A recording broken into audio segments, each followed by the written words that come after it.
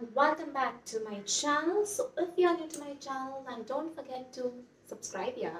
Also, moving ahead with this video, so today's video is about customizing a phone cover. So I'm going to customize my phone cover, which is a 2-year-old phone cover, and the health of it is very bad. So yes, and without wasting much time, let's get started. Okay guys, so this is my phone cover, which is, as I said, the halat of it is very bad, but finally I'm going to give it a new look. So yes, and I am going to use here my acrylic colors. This mini box I ordered from Amazon for 90 rupees last year. Few of the colors have dried up, but I will use whichever are usable right now. And I also have here with me my paint brushes, and again please be ready, the halat of it is very bad, but I'm going to use it because they are usable. So yes, and for the first I'm going to use the white acrylic as the base. I can also use gesso, which I don't have right now. Y'all can make use of it as well. So yes, I have started the process and this is super exciting.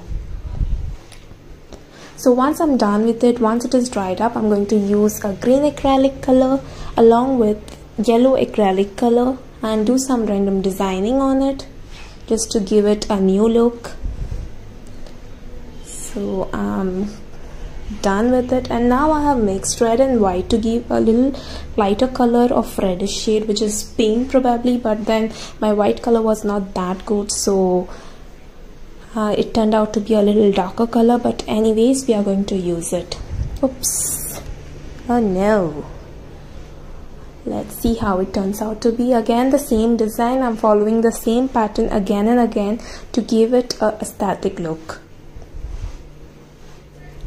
So finally I'm done with it, and now I'm going to mix red, yellow, green and orange to give this pastel color at a final touch,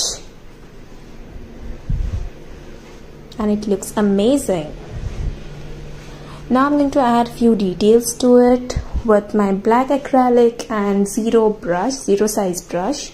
So let me add details to it, a little more highlighting, and here I'm going to do some design, which is probably some leaves. Y'all can be as creative as you want to be here, do some random designs whichever you like.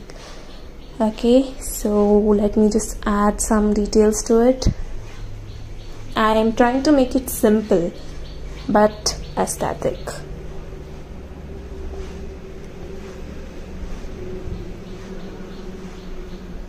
Let me just complete this by filling in all the details.